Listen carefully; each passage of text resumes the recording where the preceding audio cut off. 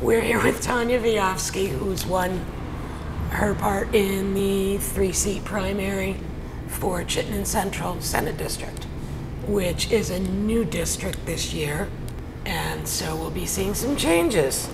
So currently you represent Essex town in the House. What made you decide to leave that and run for the Senate? Yeah, absolutely. So I do represent what was formerly the Chittenden 8-1 district and is now the Chittenden 23 district, which is a bit of a hybrid district between the town and the city.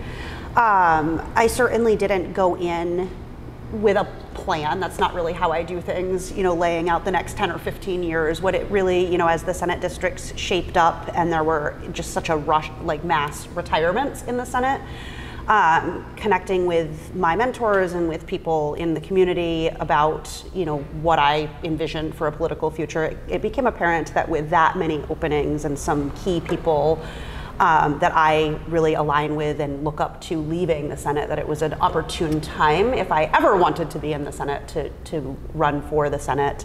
What we know is that those seats aren't open very often. Right. People tend to get in and kind of hold on to them. So with 2 open seats in the district, it seemed like it was a good time to do it. So how do you plan to reach voters in other parts of your new district that you didn't currently represent? Like if you were staying in the House, I would be in your district now. And sorry, I'm not. In that little piece of Old Colchester Road that got pushed into the town in the new House district. But I imagine there are a lot of people, Burlington, Winooski, and so on, that are in your new Senate district that don't know you. How do you plan to reach them? Yeah, absolutely. So during the primary, we actually spent a lot of time and focus trying to reach those new voters within the larger Senate district in Winooski and Burlington. Certainly not leaving behind our Essex voters, but people in Essex know who I am, and I've represented them for the past couple of years. So we did spend a lot of focus knocking doors in Burlington and Winooski, doing events in Burlington and Winooski, doing literature drops, really trying to connect with those new voters, and we will continue to do that in the general election. I anticipate doing some town hall style events and continuing to call and connect with people. I do think because of my placement on the Government Operations Committee in the last biennium, I did have some name recognition in Burlington and Winooski due to their charter changes that came through the committee. Every charter change in Vermont comes through the Government Operations Committee, and Burlington had 5 of them, Winooski had 2, so that I think gave me some name recognition in those areas because I'd already worked on Winooski and Burlington issues. But again, it is really a focus on grassroots organizing and just trying to connect with as many people as possible. How do you plan to approach November with the knowledge that the primary was really the one that mattered? Yeah, we certainly went in knowing that the primary was kind of the bigger race, which is hard because primaries are so compact and so intense. The general election, though, for me is an opportunity to continue making those connections and really focus on sort of issues-based organizing and connecting with people. I don't know that we need to put the same level of intensity, although in a general, it's just more spread out and people tend to be paying closer attention anyways, so it makes it a little bit easier to connect with people. But I will really use a lot of the same tools that I have always used, as I said, some town hall, issues-based town hall events, making sure that I'm obviously at the debates that are happening and continuing some door knocking, phone calls. We will also likely focus some of our energy and attention on lower turnout voters, lower income voters, students, young people, the people who oftentimes don't show up to elections, to really provide voter registration opportunities and education around why elections are so important. While you were in the House this last biennium, was there a bill that meant a lot to you that did not pass? And do you hope to revisit that in the Senate? Yeah, absolutely. There were a couple of bills that meant a lot. The one that I am really planning to work on quite a bit is a police oversight bill. It sets up municipal citizen oversight. I really feel like, with all of the conversation right now about what is happening within policing, getting eyes in to really get a sense of what is going on and really taking the policing of police out of the hands of police, because right now it's sort of really insular. So that is a bill that I have, that I introduced in the House, and I've been working on with some members of the police force, with members of various community groups to really try to fine tune. So the bill I introduced in the Senate won't be exactly the same, because I think we've strengthened it and really brought more people on board. So it would be a community, like the Planning Commission and yeah, kind of like that. Yeah, it would stand up a committee of citizens that appointed by. That is a piece that we're still sort of discussing what might make the most sense. We initially had it appointed from the legislature, but it may not make sense to do it that way. Like I said, the bill I introduced 2 years ago will not be exactly the same. The idea will be there, but I've done a significant work since then trying to really strengthen that. Another bill that I really want to work on, but I may end up leaving in the House, is a property tax reform bill. It would take our education spent funding out of the property tax and instead establish an income-based education tax, which would hopefully lower the burden on some of our lower income and middle income Vermonters to paying into the education system. I do have a commitment from people in the House on the Ways and Means Committee to try to move that next year. So I may introduce a companion in the Senate, but I also may just leave that in the House, because it sounds like there's some energy to work on that there. Although I did have a discussion yesterday with Senator Baruth, and he also has some interest in taking that forward. So I'm not quite sure where that'll land. A lot of times I think when there's energy on both sides, it can be helpful to have a bill in the House and a bill in the Senate. That way, wherever there is really that energy and time, it can take off. Any other things that you hope to accomplish?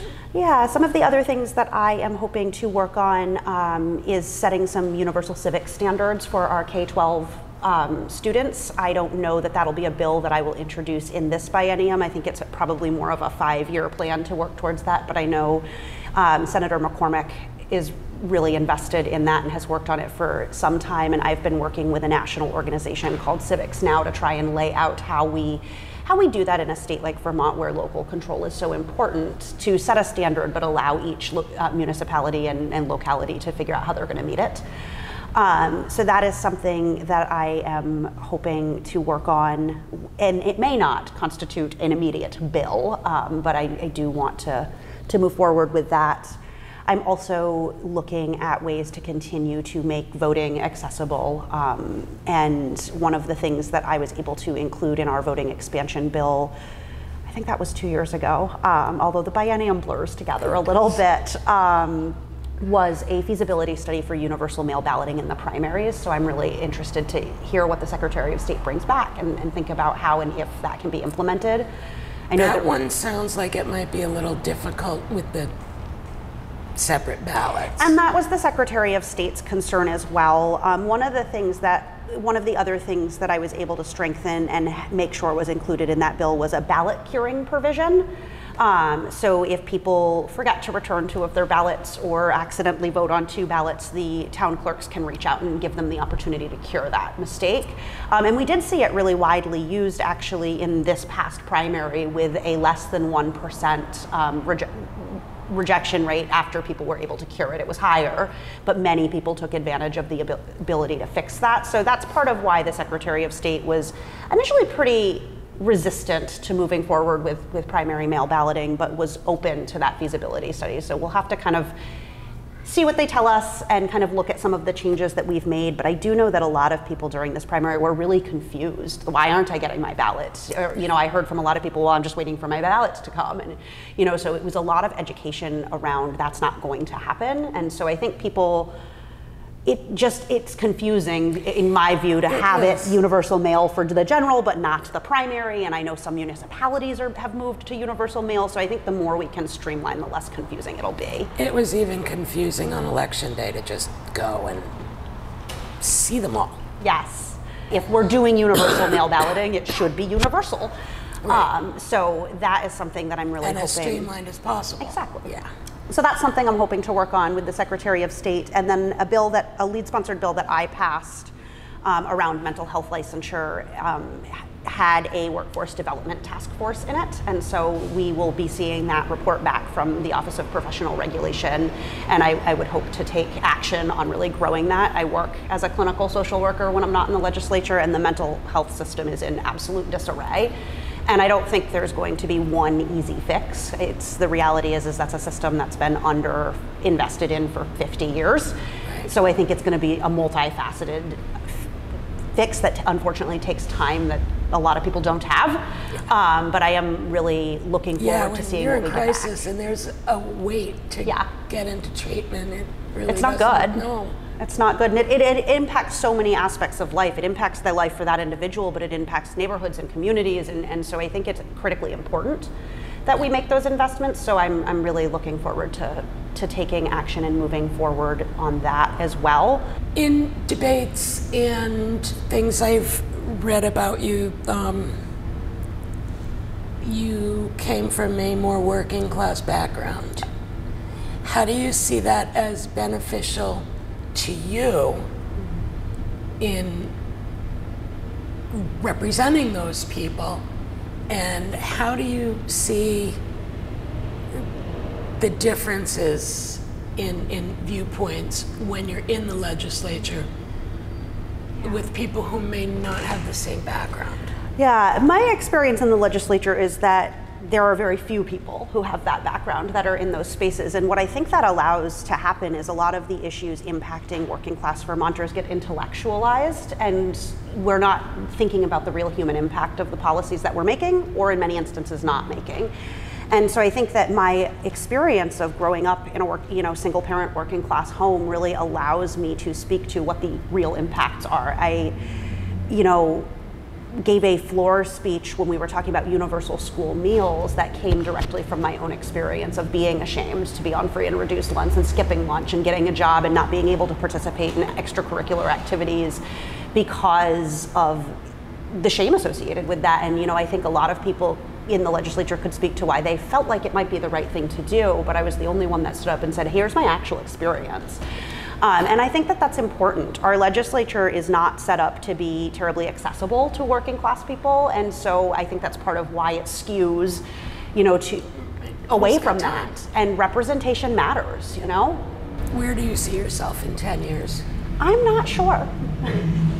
As I said before we opened, I'm not someone who ever saw myself in the political world. That was certainly, I didn't have people like me with my experience that I could look up to, and it certainly didn't seem to me as a viable path forward. I sort of stumbled into it, and I think that has led me to, I don't have the next 10 years of my political future planned out. I don't really know exactly where I will be politically in 10 years. Right now, my focus is on the general election, and then we'll be on representing my district. And as things move and shift, we'll see what happens. I know so many people get into this and they've got like the 10-year plan. I'm going to be, in Congress, or I'm going to be here. That's just not how I approach this. Or at least, have like an outline of what you want to be doing later on. Yeah, but I think a lot of the people, again, just due to the nature of our structure, kind of always knew they were going to be in politics. I hear that a lot from people in the legislature, that was sort of always the plan, and that's just not true for me.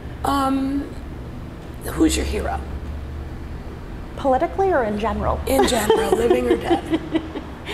I don't know that. The first person that really comes to mind, honestly, is my dad. It's not a famous person. It's not a person that everyone knows, but my dad taught me to always question things and to challenge things that seemed wrong. And he taught me to think critically and deeply and really dig into the why of things. And it was interesting. I think it was last summer, he attended virtually, because he lives in Kansas, but he attended an event that I was at, and afterwards called, and he just told me how proud he was of me and was like, how did you become like this? I was like, you. Because not only did he teach me to think that way, but he supported it even when I challenged him, even when I questioned what he was doing. And I think that really, I don't know. So like I said, the first person that comes to mind as my hero is my dad. I'd like to thank you, Tanya, for being here with us with the Essex Retorter, and good luck in the general. Thank you. It's nice to be here and get to hear what's on your mind. This is Heidi Clark with the Essex Recorder, and we're interviewing candidates ahead of the November election. In Chittenden Central, we have just spoken with Tanya Vyhovsky. We will soon be speaking with Martine Gulick, and unfortunately, Senator Phill Baruth has declined to be interviewed.